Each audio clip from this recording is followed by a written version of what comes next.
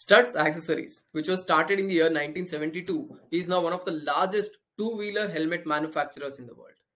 In FY 2018 to 19, they manufactured for about 58.9 crore helmets with a market share of more than 25% in India. They have established themselves as one of the largest organized player in the industry.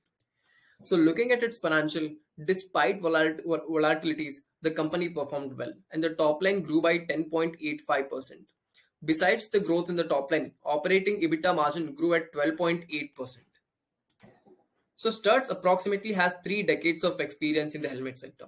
The company had the greatest capacity for helmet manufacturer in the domestic organized segment, with a capacity of over 1.3 crore helmet manufacturing per year.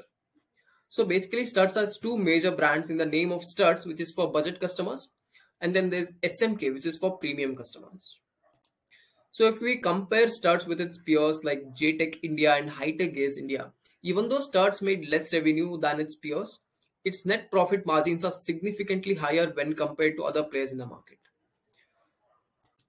So the company has joint branding agreements for supply of helmets and two-wheeler lifestyle accessories with two-wheeler OEMs such as Honda Motor India Private Limited, Hero Motocorp Limited, Suzuki Motorcycle India Private Limited.